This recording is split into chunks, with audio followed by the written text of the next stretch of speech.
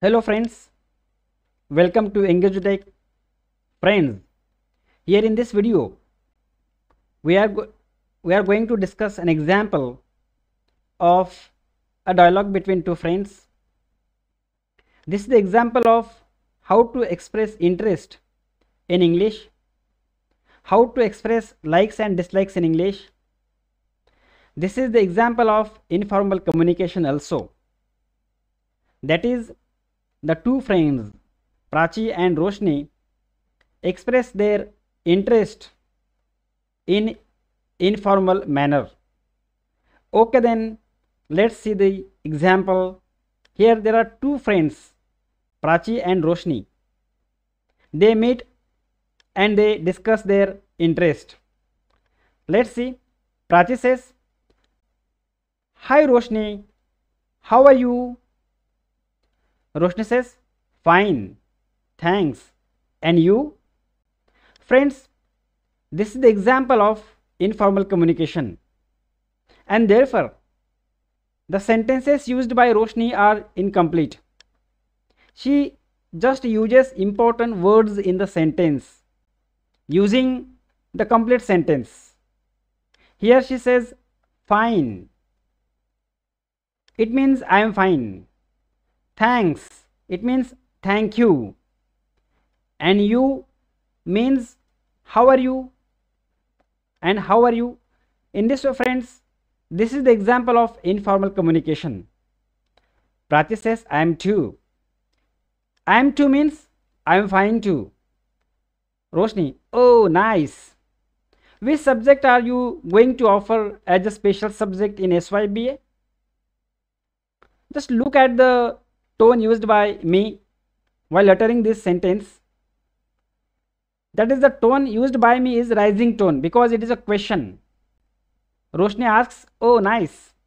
Which subject are you going to offer as a special subject in SYBA? Roshni, of course, English. Prachi says so, of course, English. Roshni asks, why English and not any another?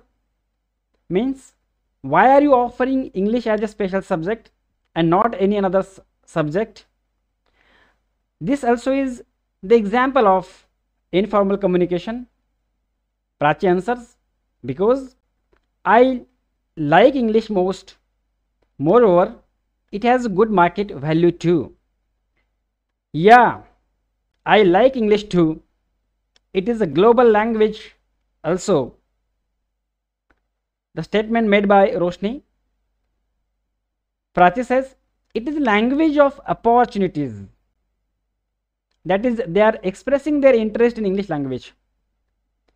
They are showing their likes about English language by using these sentences.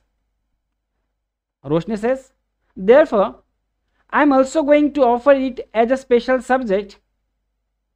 I like English literature too. I am quite passionate about it. Prachi says, surely, English literature is the richest literature in the world. So, I also love it. Roshni, reading Shelley, Keats, G.B. Shaw, Chaucer, and Frost is my passion. Prachi says, it is my passion too. Okay, let's reap the harvest by offering English as a special subject. Friends, here in this sentence, this phrase, to reap the harvest, is used by the speaker. To reap the harvest means to enjoy benefit, to have advantage. Here, this idiom is used by Prachi in her statement. If you want to speak English at high level, that is fluent English, if you want to impress the listeners, then you must use such kinds of idiomatic expressions. Such expressions are called idiomatic expressions. That is the expression in which phrases and idioms are used. You can use them to impress the people. When you use such kinds of proper words at proper places in sentence, it is also called usage. And you should have knowledge of this usage. and you can show your knowledge of this usage through such sentences. Then Prachi completes her sentence. I need to go now. Bye. Roshni answers, see you later. Bye. In this way, friends, this is the example of showing interest in English in informal way. I hope that you might have understood this video. Thank you for watching this video. If you like the video, please click the like icon and share it with your friends to improve their spoken English. Thank you.